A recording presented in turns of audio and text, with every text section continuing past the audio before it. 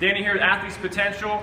We're going to go over some hollow rock regressions that we like to do. For those of you that can't do a full-on hollow rock, or you can't hold proper technique while you do that, it's still a great globally flexed position that we like to get our athletes into. And this is where we like to start. So for those of you who don't know what a hollow rock is, it's where we lay on the ground, lower back is flat, arms overhead, legs are out straight in this hollow, full body flex position. Well, that's great if you can do it correctly. If not, we want to regress that down a little bit, and this is where we start. So number one, we're going to start in this position here. We're going to be knees up, back is flat. We're going to take our arms, you can either reach straight forward or kind of up at an angle.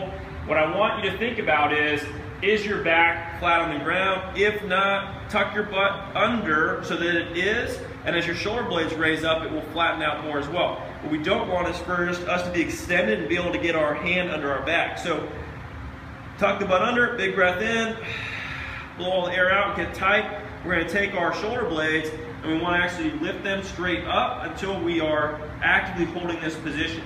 Now, I'm a big believer in the fact that you need maximal tension. So if you're going to do this, and we're going to hold this for 10 to 20 seconds, I want you to literally think, get as tight as you possibly can. Imagine someone who's going to come by and punch you in the stomach at any time.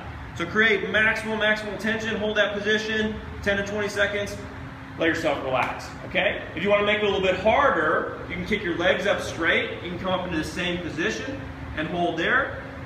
If you want to make that a little bit harder, you can actually raise your arms over your head and you can end in this position here, okay? So think 10 to 20 seconds, max contraction, let yourself relax until you're fully recovered, okay? Try to do maybe 5 to 10 bouts of that, controlling the stomach and the pelvis and keeping your back flat down on the ground.